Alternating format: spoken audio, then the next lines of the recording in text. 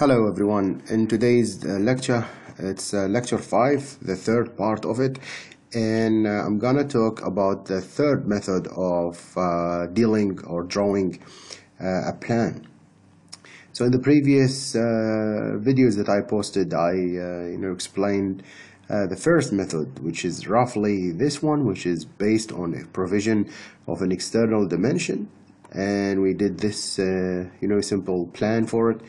And another one we have like the same concept or the same method, which is the provision of everything from outside that you need to go from the outside boundary of the plan of the house, for example, or you can go and follow the outside of the land, and then the outside of the land here, and then you go from it to the outside of the house, or the other way around.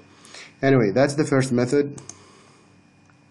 The second method was basically depending on the existence of a grid or axis, and they are just dedicated for those load-bearing walls. And in this method there was no columns, and you have to go and start doing those grids first, and then offset them up and down half of the thickness of the wall to create the wall. And then you use fillet and some extend and trim to get out the required shape. Another plan following the same thing is this method again. The same techniques. It's a grid method, no columns, and they are just basically like a load-bearing walls. That's the first method, and the second method, it's been explained, and now I'm going to talk about the third method, which is basically there is a grid in it, an axis in it, and there is columns, as you can see.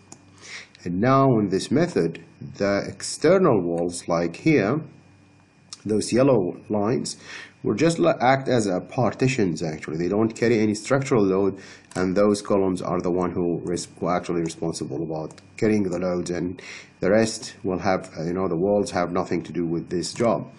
So that's you have to start up with the grid first. That's the basic rule, and the second step to get this 400 by 400 column.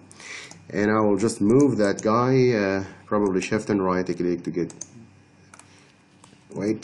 move space, and shift and right click mid between 2 points. So I'm gonna hold it from the center and push it here, and then with copy I'll just make multiple copies of that to the intersection point of the grids, except this one. So that's basically it.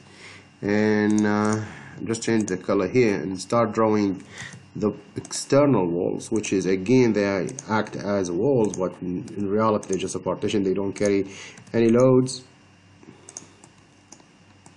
So I'm not gonna pass over the columns and draw above them. Just rather that I'm just gonna stop at the edge of the column.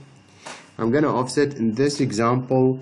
It's a 200 mil. I'm just gonna make it 150 just to offset 150, and offset 0.15, and do this.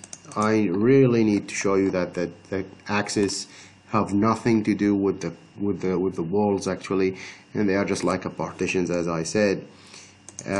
That's all. It's the rest is basically me doing an offset for the inside to find out the external parameter or external boundaries wall for the building, and the rest is just partition. So you draw a line from here to here, and then offset it, and then draw another line, and that's it. You're gonna continue with drawing doors and windows.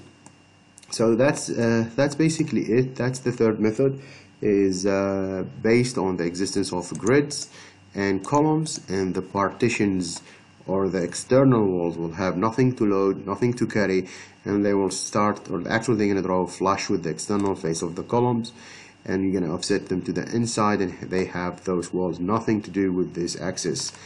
This is the third method. Thank you for watching, and have a good day.